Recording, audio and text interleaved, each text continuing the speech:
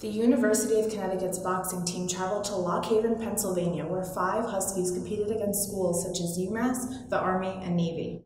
Alan Kahn secured the first UConn victory of the night with a first-round knockout. The rest of the Huskies faced tough losses, but are here in UConn's Hawley Armory building preparing for their next bouts.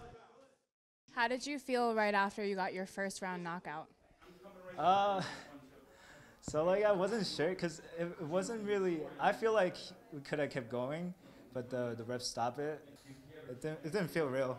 UConn's boxing coach Michael Campisano has transitioned the small club into a competitive team.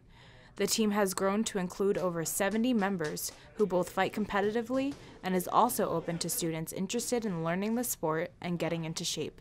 To me, a one-on-one sport such as boxing or wrestling, it's 95% mental. It really is. And if you don't have, that positive outlook or that knowing that I'm just not going to accept losing, you're never going to win. It's a test of your character. It's a test of your will.